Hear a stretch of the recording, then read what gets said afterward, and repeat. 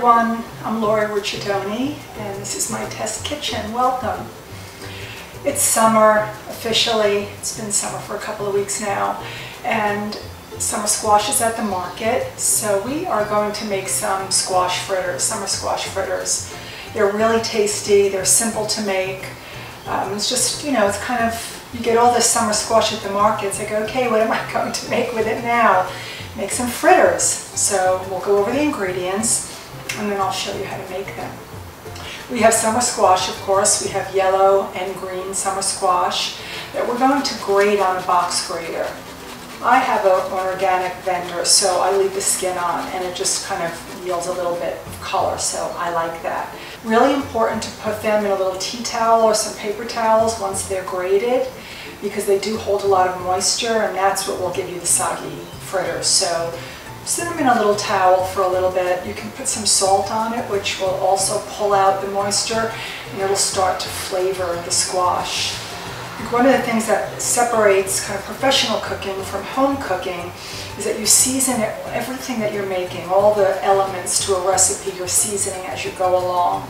So we have our squash, we set that aside. Once the moisture is all out, we'll put it in a bowl. A little bit more little sprinkle of salt, some black pepper. I'm using dill and cilantro today.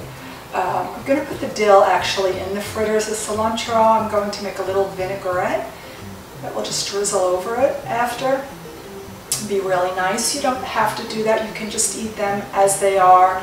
Put maybe a little chopped arugula or some baby lettuces on top or underneath, and they're delicious. So we have garbanzo flour. We're using garbanzo flour. It's grain-free. You could use another flour if you like. Almond flour works well too. I like the garbanzo flour because it's low in carbs. It has some fiber in it, so it's healthy.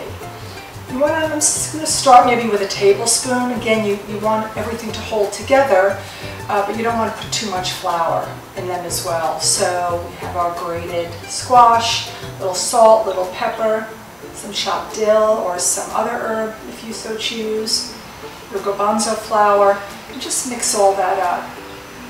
We will keep a little egg on the side that I'll just lightly beat just to see if we need that to hold everything together. We might not. It's a feel thing with fritters. You'll know when you put it in your hand and start to make a little patty with it if it holds together.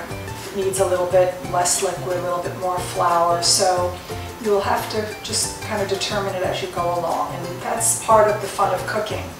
You get to experiment and then have some information, and the next time you do it will be a little different, and each recipe that you make that's the same will just get better and better and better. So I encourage you to make these more than once.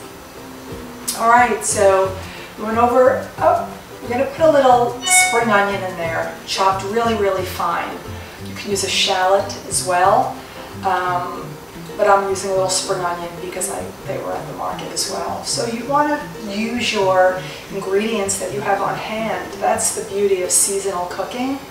This is a taste for all seasons after all, and I do cook with the seasons. That's my philosophy, and it always yields something really delicious because you're getting ingredients that are ripe. They're harvested at the moment, the day. They're not traveling a couple of weeks on a truck, and that's really important, and it makes food taste exponentially better. So I really encourage you to cook with the seasons, and I think that you will see the difference. So just play around with that and let me know how that works out for you. I always appreciate comments. Right, it's time to give this a try. I wish you could be in the kitchen to smell the aromas in here. It's still lingering.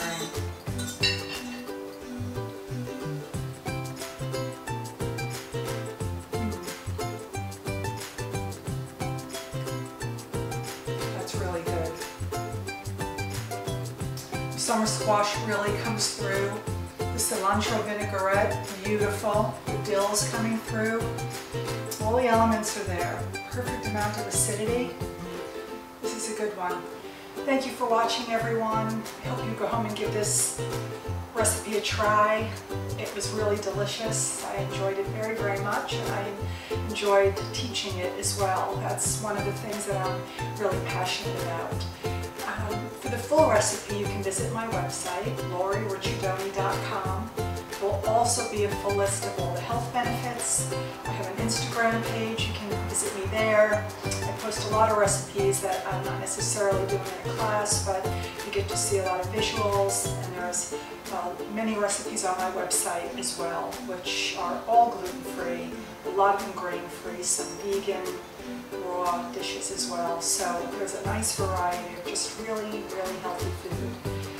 So I think that's about it for today.